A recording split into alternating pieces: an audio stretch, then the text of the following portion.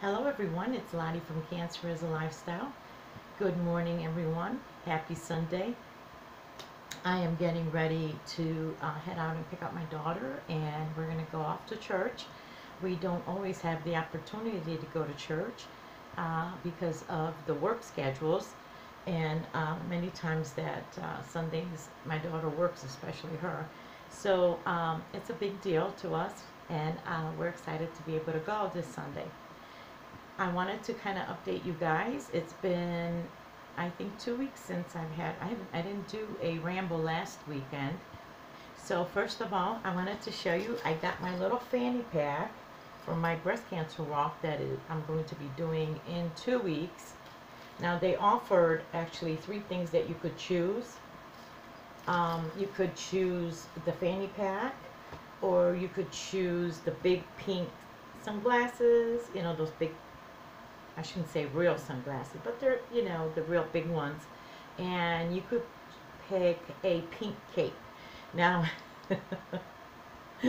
now I'm the practical one, and I have to find multiple uses for something.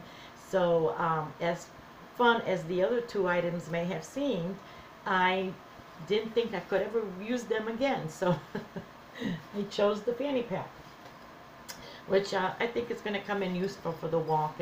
And yesterday, I tell you, we went out to Wisconsin. I took my mom, and we went out to Wisconsin to my brother for some apple picking. Excuse me.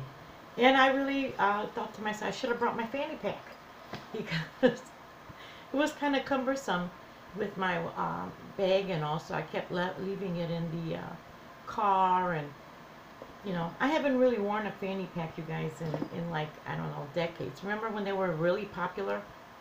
And what I noticed, a lot of people at work wear them now. So anyway, so I got my fanny pack. I'm going to be walking in 2 weeks on October 19th at 7 in the morning, and with a lot of people from my work. And I haven't done a walk of any kind in about, I think it's going on almost 3 years, because I did the global walk, I think right after my last treatment, which was about 3 years ago. So yeah, but this one is going to be around in the neighborhood. It's not very far from my home, maybe 15 minutes or so. So it kind of goes in really well. It's also going to be my daughter's birthday that day. So once I'm done, after 12, I think, I'm going to come home, and you know, I'm gonna take her out to eat at her favorite seafood place, that, you know, because she's a pescatarian. She loves fish, and we're gonna celebrate her birthday. Well, okay. Now, like I said, I went yesterday to Wisconsin. I drove out there. It was like a sudden, you know, we just kind of like middle of the week, we kind of decided, you know, hey, you know, I got a free Saturday, why don't you guys come drive down and go apple picking, and we kind of catch up and all. So we went down there. It rained. It rained back here. It rained out there. It was one of those rainy, cold days, you know, and driving back, it was really bad raining. It was kind of like, I'm not used to driving on the expressway with all the rain. And also I had to, especially since my mom was talking to me the whole time, and I'm trying to like concentrate, because you know, when you're driving in rain and you're driving fast, all the mist from the spray from the water, you know, from the rain, it just gets real you know, it gets all, you know, kind of foggy, and with the spray and all. So it's like, you got to pay attention. You can't, it's not a really clear road, you know. So anyway, we were there, I think, for just about majority of the day. We didn't get home till about 7 in the evening, and we left like 9 in the morning. But I noticed something that, you know, and I've been saying this a lot lately, is just, man, I'm so busy. I'm so, you know, my schedule is so full. And I've noticed that all of us are saying that we're all like that. I get there, and our day is so packed. I mean, we're just going from place to place to place the whole time we're there. You know, my brother's schedule is full. Um, you know, everyone is just so busy. My coworkers are busy. My neighbors are busy. My family's busy. You know, my son is always busy. And I know, and then you know, right before we left, you know, my sister-in-law was saying that, you know, how how busy she is and how much time she doesn't have any time to do anything, it seems. And I thought to myself, you know, we are a world that is so full of busyness now. And even our children have a full schedule, like with school and outside activities. And like, you know, everyone is running around. The world is spinning full force. And I thought, wow. You know, and when we were talking with one another, we're like, when does it like ease off? You know, when do you get that break? Because even when you go on vacation, it's just packed, packed, packed. Everything is packed.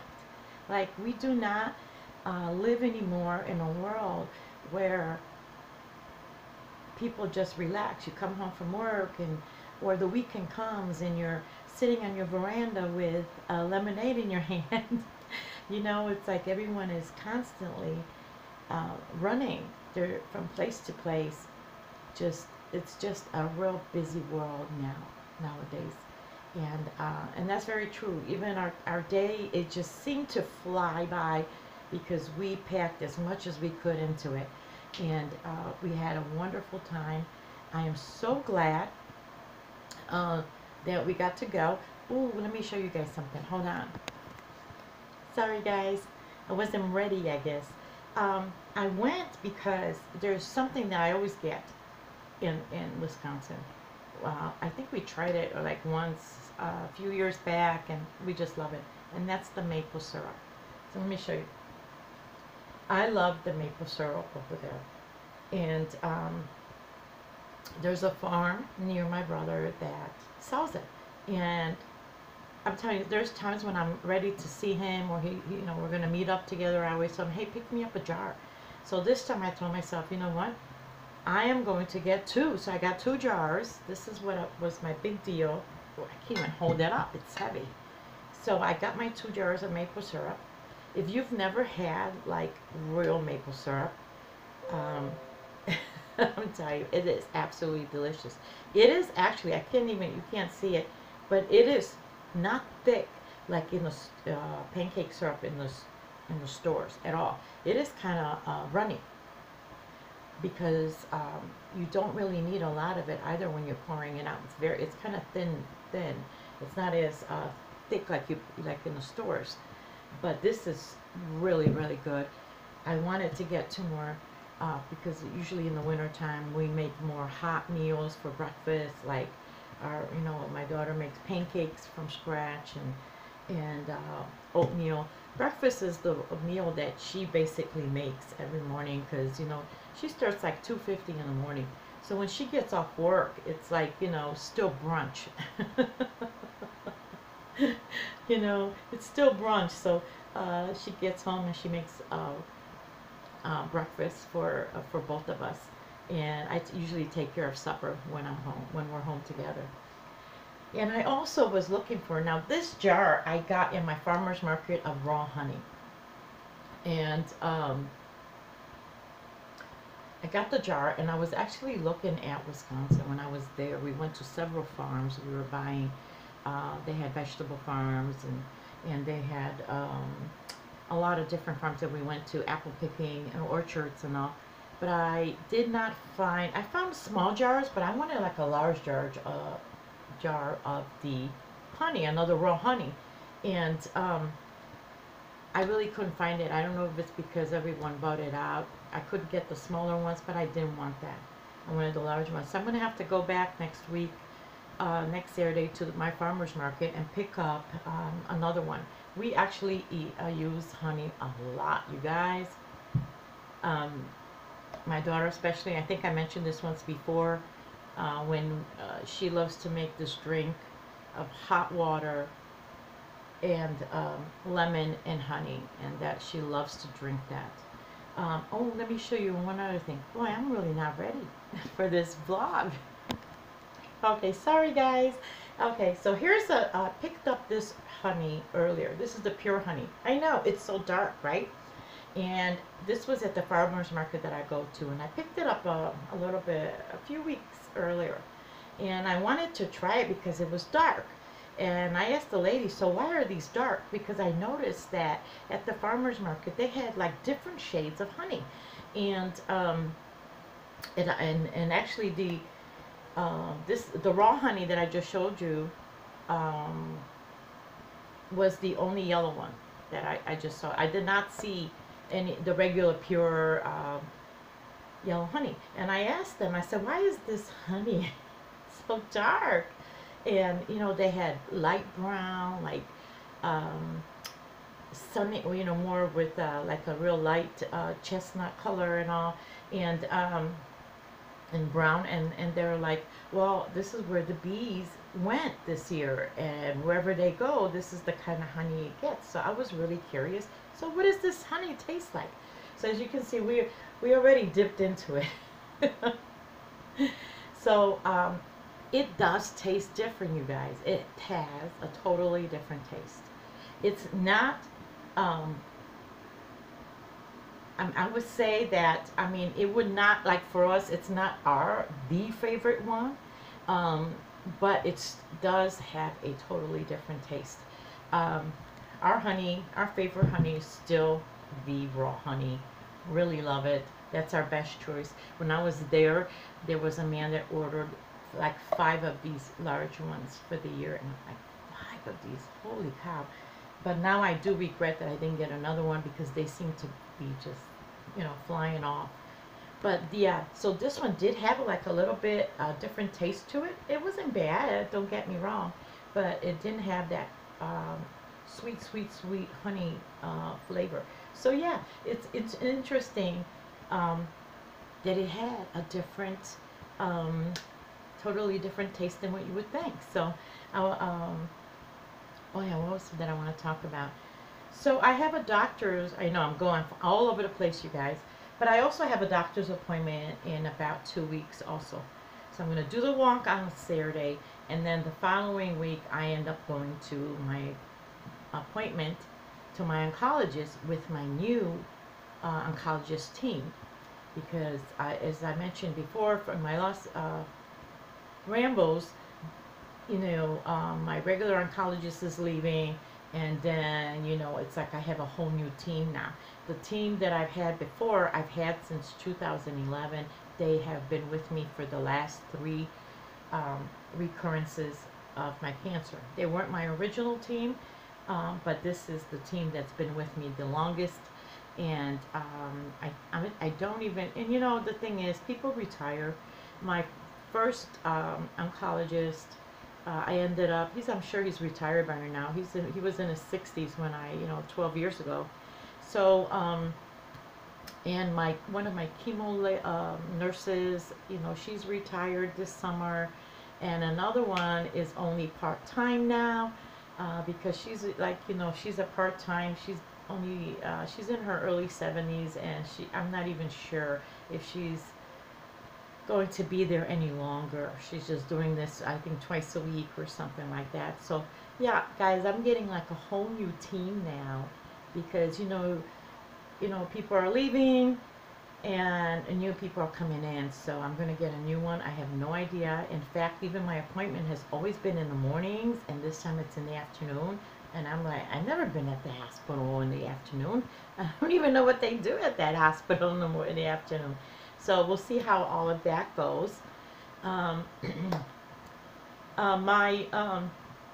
also going to mention my, we're going to talk about my thyroid. Usually I talk about, with my oncologist, we talk about just about everything. She doesn't just handle my, my cancer, because they've always, you know, how I feel in general overall. So they've talked about a lot of, you know, we address a lot of issues. It's almost kind of, it's my overall health. Like, she's really my GP. My GP, I'm telling you, she just orders tests, and I never see her again for another year. I never get the results of the test. So I figure if she doesn't get in contact with me, then they're okay.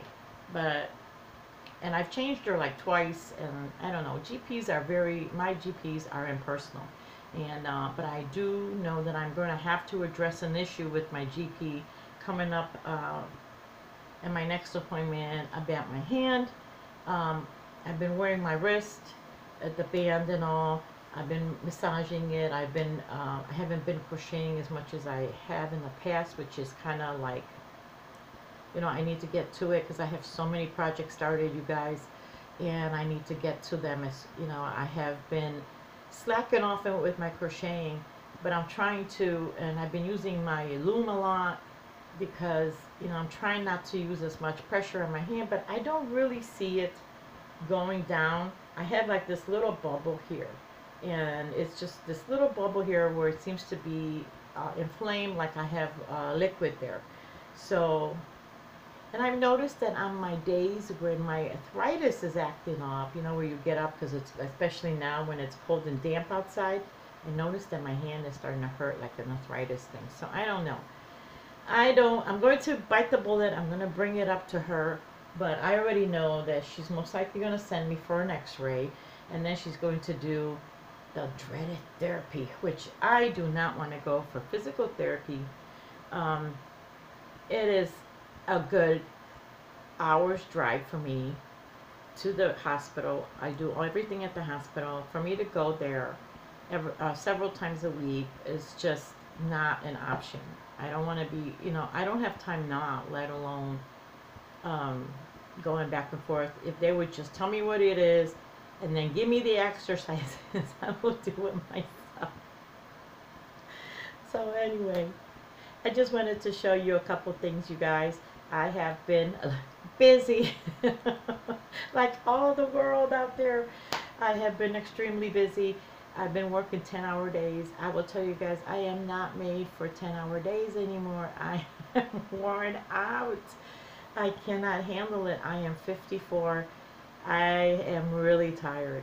And just to get them, I mean, just to get through the day, even though I have a very nice little job, you guys, I have a very easy job compared to my other jobs that I had over the years. This is a very easy job. But it's still, I think, the physical part of being there and, you know, for 10 hours a day, that's just not getting your sleep. But then everything else suffers. You know, when you're working more, it's like everything else suffers. Oh yeah, I wanted to tell you one more thing. Let me tell you. I bought a printer. And I'm going to show you the printer in one of my hauls because I wanted to show you what I bought. But I bought a printer because I had to take care of a, you know, I had to fax over some paperwork. And nowadays it seems like people do not send you any papers in the mail no more. Like, you know, any documents or anything. Hey, sign these and mail them back to us or whatever. Heck no. Now it's like, what's your email? And we're going to send you a PDF. And you download that, you print it out, and sign it, and then screenshot it or fax it over back to us. And I'm like, I'm not gonna, you're not gonna send this to me? So in the past, what we've done is at my work, in our HR office, there is a group of computers that are there for us. So anytime we needed anything to look up, like not everyone had a computer, you know, they would go look up it, you know, use their computers and print out whatever you wanted. We used the fax also on the printer, on the copy machine and all, and that was what we used it. That was in our, you know, for our use, and everyone used it like that. Well, now it seems so okay this week. Okay, so I go to work.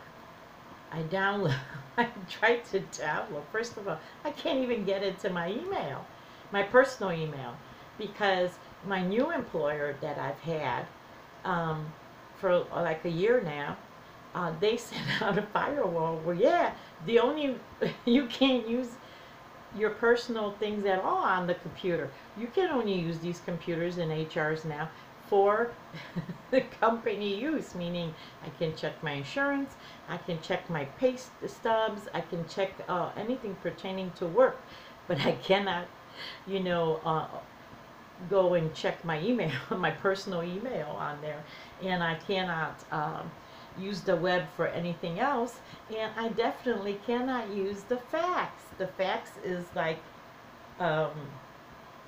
it's situated where it has like all the home offices on there, and you can't send the fax anywhere else but for these offices. So anyway, so I had a heck of a time this week, so I went and I finally bought a printer to download and print out this PDF. I'm taking screenshots of these because I couldn't fax it over to work. So I said, I'm going to take screenshots of this paperwork so I can send it, you know, email it to them or download it onto their website. Okay, this is how you do it now, I guess. So I cannot talk about perfection. The paper is a little askewed, or not all four corners are showing, or, you know, I mean, it's like I just could not do it. They were not happy with anything I sent them. They wanted this. I don't know what they wanted. They were driving me crazy all week. So finally I decided, that's it. I am going to go to a UPS store and I'm going to pay for this fax and send it to them, and they cannot complain to me anymore that it's not perfect. I go to the UPS store. I walk in. This is already like Friday, guys, after I've been through hell and back with these documents. And I get there and they tell me, oh, I'm sorry, the fax machine broke last night. And I said, okay, I guess I can't even fax these documents. So I run over to the currency exchange, and it cost me $8 to pay for this fax. And she could not, it would not work. And she kept trying and trying, and I said, you sure this is the right number? And I'm like, I have the letterhead right here, this is what it says. But I will tell you, she kept trying, and she finally, it worked.